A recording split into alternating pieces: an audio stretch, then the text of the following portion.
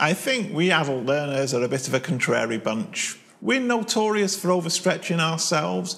We know we shouldn't, but we're that bit maverick and we decide that we'll just do it anyway. Is that correct? Well, if you're looking for some ideas of how to make this a more reasonable endeavour, then stay tuned. If you're sitting comfortably, then let's begin.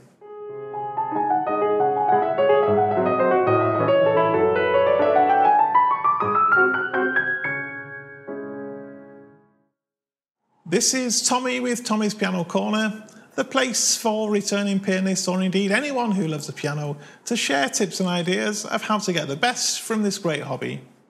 If it's your first visit here, then please don't forget to subscribe. Just click on that little icon in the bottom right hand corner of your screen now and it's all done for you.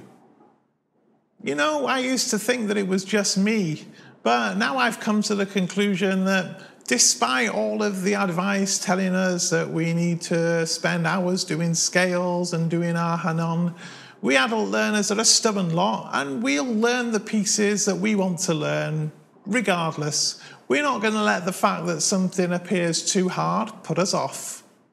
Josh Wright, in fact, made the comment in one of his recent videos that quite often his adult students will always tackle pieces of music that are a little bit beyond them and they're more than prepared to spend a year or more to get it right. And this sort of describes me. I mean, I spend probably 50% of my time trying to be more reasonable using Melanie Spanswick's Play It Again piano course to make sure that I'm, practicing pieces more within the level that I am and moving forward gradually. But to be honest, I spend the other 50% of my time with my other pet projects, which are all pieces that are extremely challenging for me at the moment. Of course, we need to keep this in perspective, don't we? There are limits to what can be done. I remember seeing I can't remember whether it was a Facebook or a Reddit post, and somebody said, "Oh, I'm a complete beginner and I just want to learn La Campanella. Please give me some tips." I mean, the only reasonable tip is go and get lessons for 10 years, spend a couple of hours a day practicing at least, then come back and we can maybe talk about it. However, if that person had said, I've never played before, but I'd like to learn to play Für Elise, then it's a more reasonable thing to try. Ultimately, there are definitely parts of Für Elise that for an absolutely beginner would take loads and loads of time and effort to get right, but they're probably still achievable. So then, if we are intent on tackling pieces that it might be more sensible to leave until a later date, what's the best way to go about it?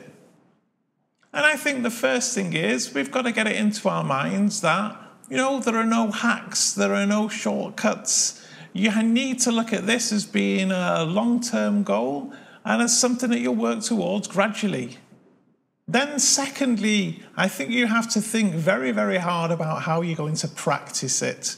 Now, I saw this picture that I've put on the screen here for you on Twitter ages ago, and it really made me laugh out loud. It basically describes what myself and I guess a lot of other pianists have got a tendency to do. If we can't play something properly, we just keep playing through in the hope that eventually all of those wrong notes will come right. However, in general, this strategy doesn't work so well.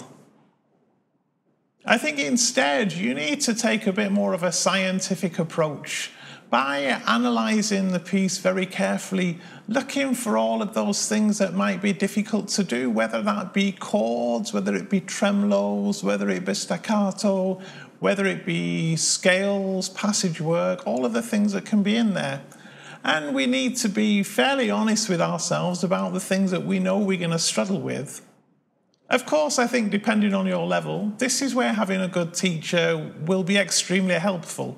Somebody who can help you to spot all of these difficult technical things within the piece that you might not necessarily see for yourself.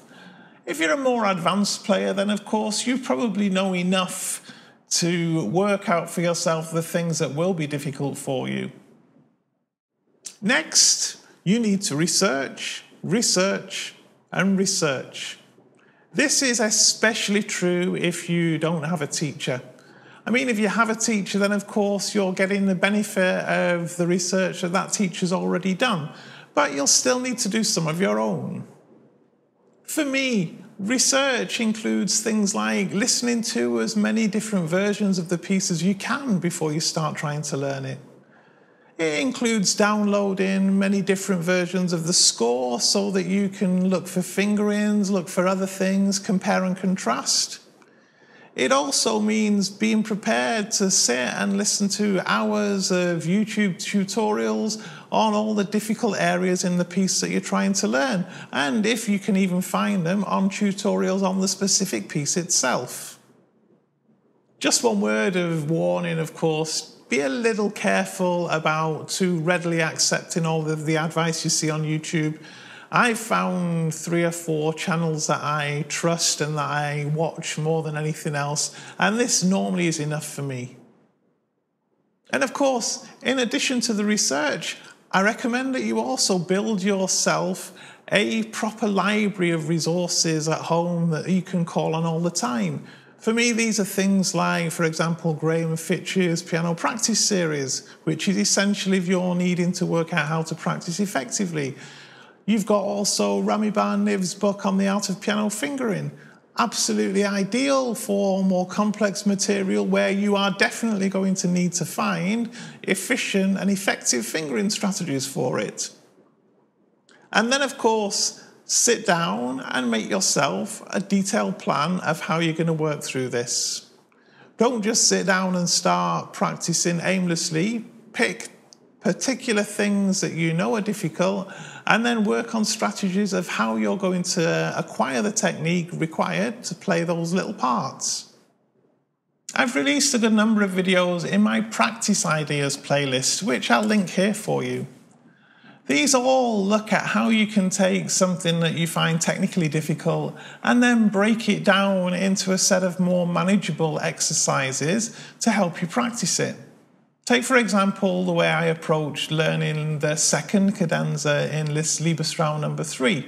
A whole set of exercises, both hands separately and hands together, to progressively build it from just groups of 3, 4, 5 notes to the entire thing.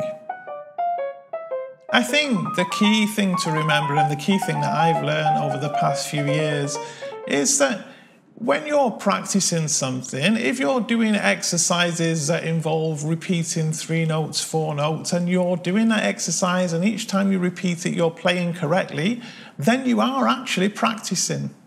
However, if you're doing things where you're trying to play through or even just play a set of 10 notes and all the time you keep making mistakes, then given that practice makes permanent, what you're actually doing is practicing mistakes, which means they'll be an awful lot more difficult to get rid of later. This means that you need to spend the majority of your time on repeating things correctly and then problem solving properly rather than just hoping it'll fix itself every time you have an area where perhaps you're getting a wrong note or you're not able to get the musical effect that you want. To quote Lewis Kentner, "There is no such thing as a difficult piece. A piece is either easy or it's impossible. The process by which it migrates from one category to the other is known as practicing." Now, I'd like to stress that I'm not saying you should always try and learn pieces that are too difficult for you. Of course I'm not. But if you're going to do it anyway, at least do it in a way that's likely to give you the best chance of succeeding. If you take Alan Rusbridger and Chopin's G minor ballade, the review I did in a recent video, then you'll see that he had to take a fairly scientific approach with that. A lot of guidance from his teacher. It took him more than 16 months of patient work, but in the end, he got there. If you're not already, then don't forget to subscribe to Tommy's Piano Corner.